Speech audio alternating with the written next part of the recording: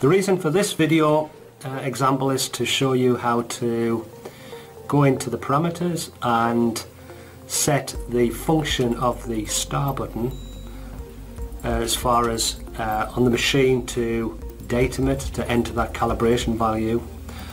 And there's 3 modes for that, and as we go into that parameter we can show you this. So if we press the P button for 5 seconds, start, once we're in there, going down to the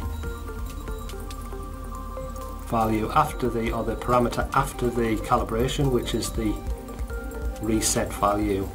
So at the moment we've got it on. We can change this to off. We can set it to 5 seconds.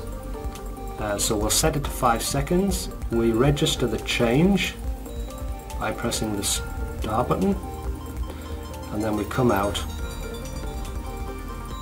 This means that when we move the axis to a position and we now want to datum, calibrate, reference, whatever we want to call it, when we press the star button just for a short period, nothing happens.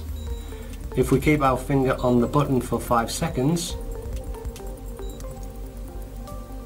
the axis will be datumed.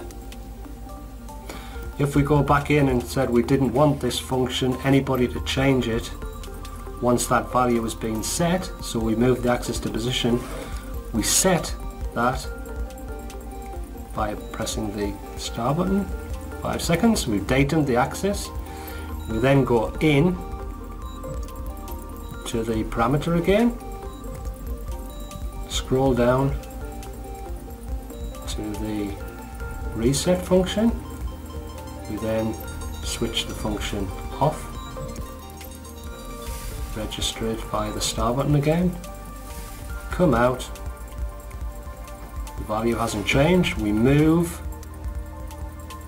the axis, and now when we press the star button there's no function. If we keep our finger on for longer than 5 seconds, the value doesn't change. It can't be tampered with unless you go into the programming mode again.